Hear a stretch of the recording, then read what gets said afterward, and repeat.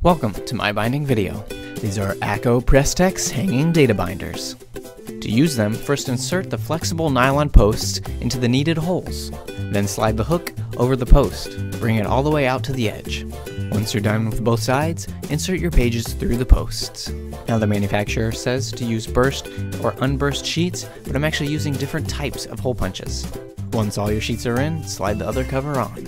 Repeat the process of folding the posts and sliding the hooks to the edge. And when you're done, you can hang, store, and protect your book, all the while being able to still read it. And as I mentioned earlier, you can get away with using almost any type of punched paper. Here's coil binding, wire binding, comb binding, 3-ring binding, and if you're really desperate, you can even use it for your 2-hole punched paper.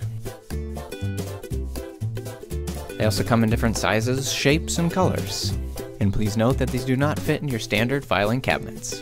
For more demos, reviews, and how-tos, go to MyBinding.com.